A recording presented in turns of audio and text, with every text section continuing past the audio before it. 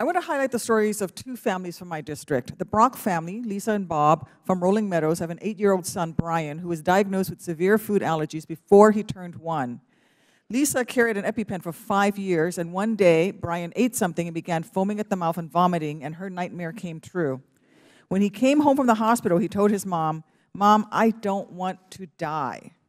Even at 5 years old, Brian knew how serious his body's reaction was. He knew his throat was closing. On this occasion, an EpiPen saved his life. Then there's Michelle Hansen from Schaumburg, Illinois. She's deeply concerned about Mylan's skyrocketing prices. Her husband, Mark, and her 7-year-old daughter both have life-threatening peanut allergies. So as a result, their family has to ensure they have 2 auto-injectors at school, camp, each sets of grandparents' homes, and mom's purse. The Hansen family knows what it's like to depend on this small device for the safety of their family. And that's why Michelle took the time to write to me and urge me to do everything in my power to ensure everyone, even those less fortunate, can protect their children with the same level of care.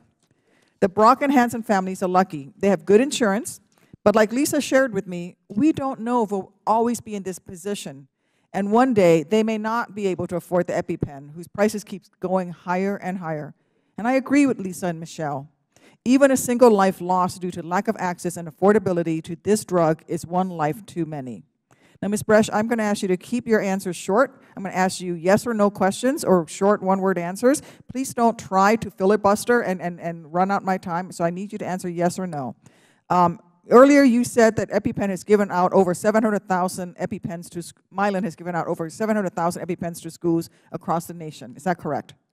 Yes, we've given free EpiPens. Okay.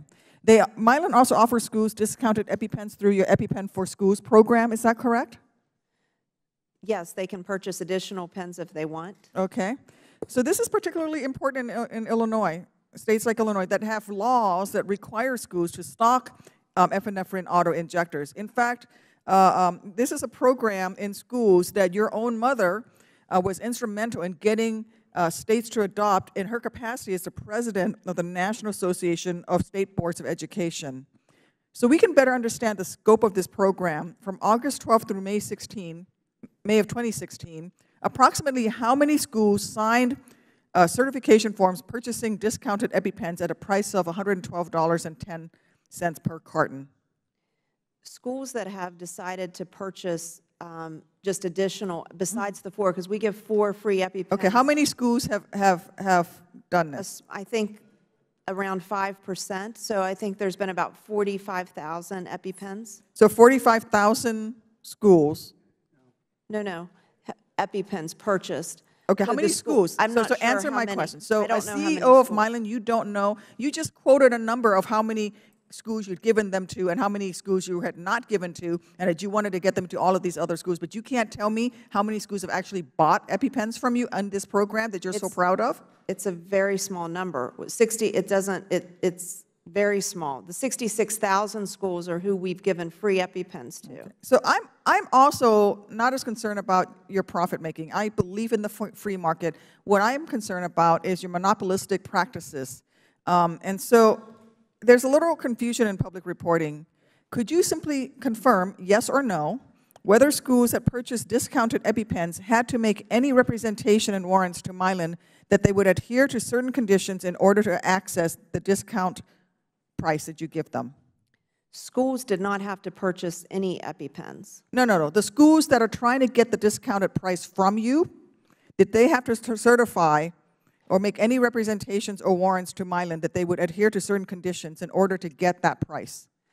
For people who wanted to buy it at the discounted rate, yes, but that had nothing, the free EpiPens had no... I'm not talking about the free EpiPen. So I'm holding here, and Mr. Chairman, I'd like this entered into the record, and please put this up. It's a certification form.